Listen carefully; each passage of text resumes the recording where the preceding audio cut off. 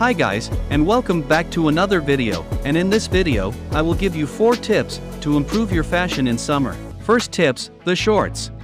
The preppy style has enjoyed a high fashion renaissance in past years, which means chino shorts have taken a bold turn. Khaki colors is a neutral option, but you don't have to play it safe. Black or navy shorts can add new life to your wardrobe. A pair of athletic shorts, be it mesh or sweat, is an easy option when the situation is casual. As with all shorts, avoid overly baggy and long choices. The third option is a little more controversial, denim shorts. Don't fall into the John Cena trap.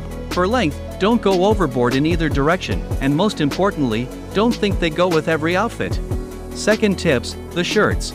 Summer shirts can be a dangerous game. It's hot. Keep it light, invest in some t-shirts, but simple designs, no Ed Hardy, no graphic tees with awful jokes. You have 3 options, polos, long sleeve button-ups, and short sleeve button-ups. As for polos, they work well with chino shorts, but you will be encroaching on preppy, which is not a bad thing. If that style is out for you, play it down with neutral colors, a tailored fit, and a pair of jeans. For button-ups, keep the heat in mind, go for a lightweight linen. For long sleeves, plain, light-colored shirts are always an easy find, but if you can find plaid that won't give you a heat stroke, indulge in some patterns. For short sleeves, the same rules apply, keep it light, keep it breezy, especially for the beach. Patterned short sleeves are very in fashion right now, so get creative.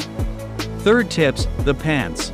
Discussing pants in a summer fashion video might seem silly. Once it hits about 80 degrees, shorts are acceptable in almost every situation. Put your dark wash indigos away till fall, and try out some lighter shades. Avoid true blue and anything acid wash, but otherwise feel free to experiment on that end of the spectrum. If a bold choice like that is not up your alley, go with black because black jeans will always look good. Chinos are a different story. The lightweight material was made for warm weather. There's no reason to be too bold with your colors, but don't get stuck in a khaki rut. Olive, gray, blue, and pretty much anything non-fluorescent is up for grabs.